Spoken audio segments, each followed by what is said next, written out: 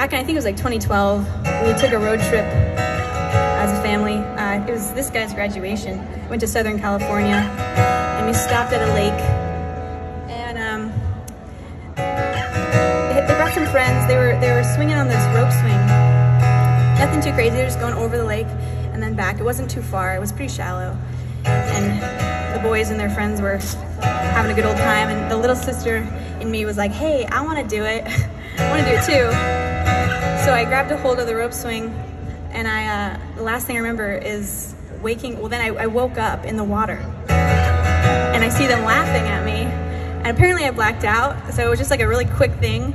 It was such a shallow area, there was no reason for me to black out. I don't know what happened.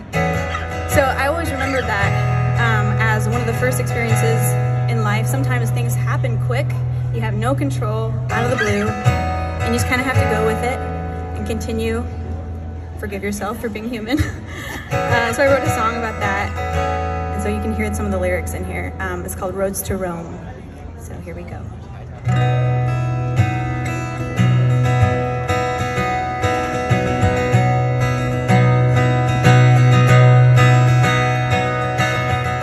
Flipped a coin, he said high and you go low.